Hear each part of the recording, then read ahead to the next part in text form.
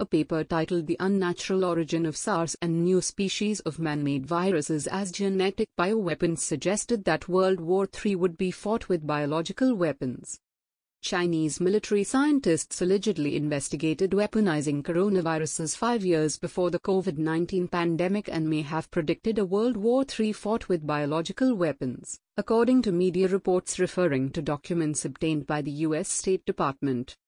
According to the Sun newspaper in the UK, quoting reports first released by the Australian, the bombshell documents obtained by the US State Department reportedly show the Chinese People's Liberation Army (PLA) commanders making the sinister prediction.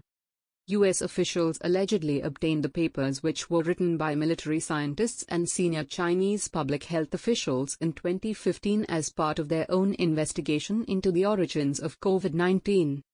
Chinese scientists described SARS coronaviruses, of which COVID is one example, as presenting a new era of genetic weapons.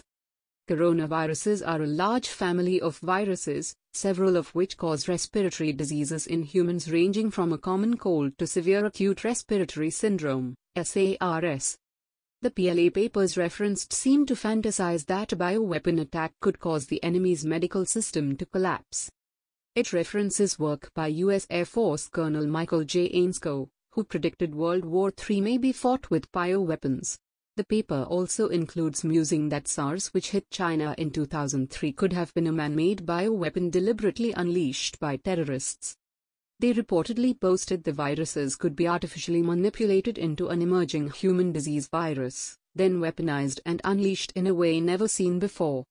The document lists some of China's top public health figures among the authors and has been revealed in an upcoming book on the origins of COVID, titled What Really Happened in Wuhan. China reported the first COVID-19 case in the central Chinese city of Wuhan in late 2019, and since then the deadly disease has become a pandemic, affecting more than 15,77,89,300 people and causing over 32,85,200 deaths worldwide. Tom Tugendhat MP and Australian politician James Paterson said the document raises major concerns about China's transparency on the origins of COVID-19.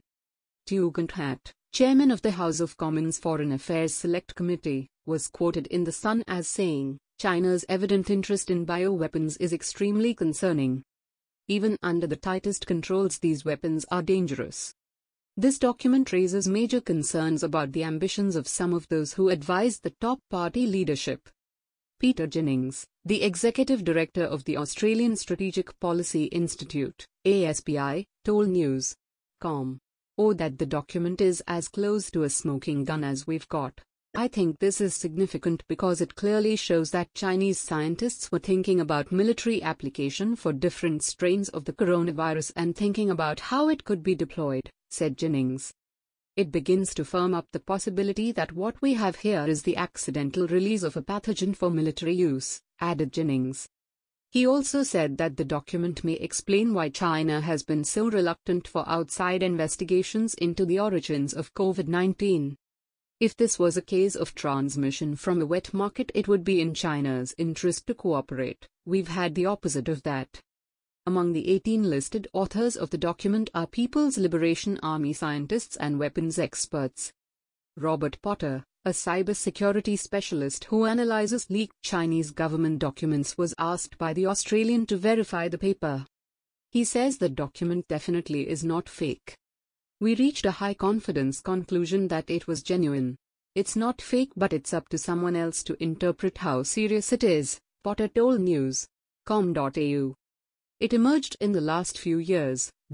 China, will almost certainly try to remove it now it's been covered." Questions remain over the origins of the deadly virus after a much-derided World Health Organization (WHO) probe earlier this year, with the organization ordering a further investigation which factors in the possibility of a lab leak. Most scientists have said there is no evidence that COVID-19 is man-made, but questions remain whether it may have escaped from a secretive biolab in Wuhan, from where the pandemic originated. China is known to have been carrying out high-risk gain-of-function research at the Wuhan Institute of Virology, WIV, which is near the outbreak's ground zero at the Huanan seafood market. There is no evidence so far to suggest it was intentionally released by China.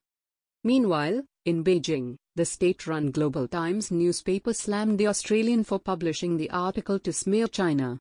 An academic book that explores bioterrorism and possibilities of viruses being used in warfare was interpreted as a conspiracy theory by the Australian, which deliberately and malignantly intends to invent pretexts to smear China. Chen Hong, a professor and director of the Australian Studies Centre at East China Normal University, told the newspaper. It is a shame for anti-China forces in Australia to back their own ideology against China at the expense of basic professional journalistic ethics, conspiring to twist the real meaning of the book, Chen said.